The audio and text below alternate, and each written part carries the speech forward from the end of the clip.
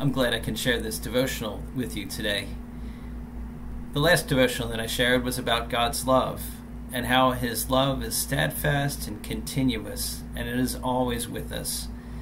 I continue on in thinking about God's love because it's such a complex subject, and our hearts are led so many different directions by the world around us.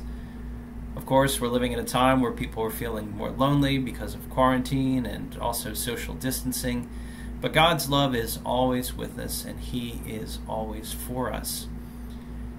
Our popular culture tells us that it should be found much more with the relationship that you have with a special somebody.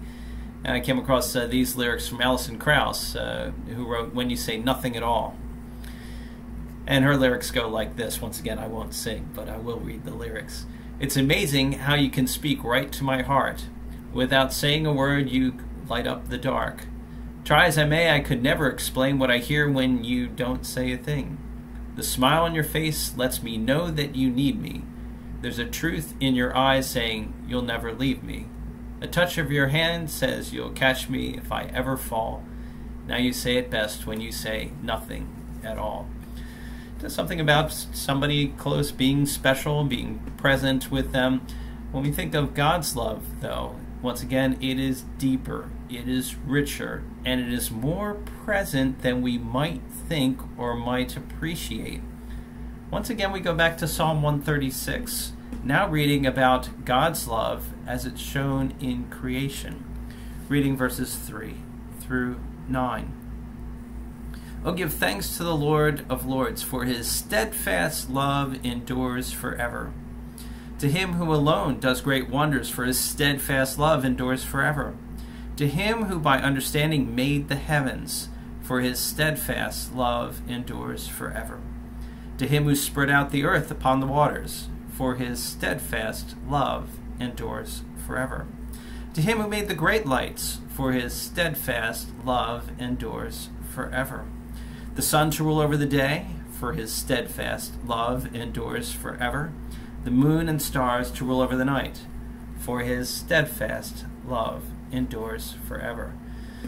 We are blessed with a great creation that is all around us. And I'm not sure whether you're a bird lover or a flower lover or just like to go for walks, or maybe none of these things strike your fancy at all.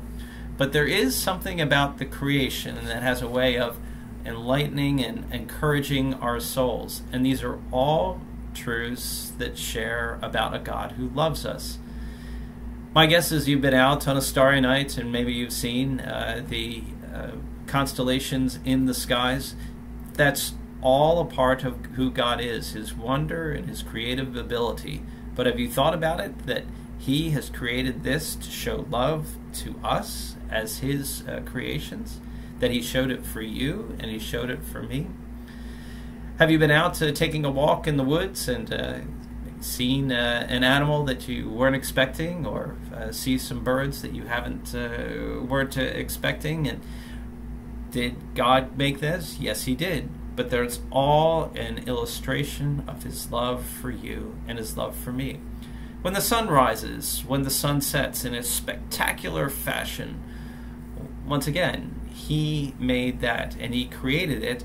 And when we see that and take appreciation, it's all a sign that God loves you and He loves me. His love is a backdrop on our lives, and we see it in a whole bunch of different ways, some of which I'll share with you in the next devotionals. But when you see a sunset, when you see a bird that you weren't expecting, when you see an animal out in the woods, or you enjoy the stars at night, they're all signs that God loves you and He loves me. And He is steadfastly committed to you and to me. I hope you're blessed by these thoughts today. We're thinking of you and praying for you at the church. God loves you. May God bless you.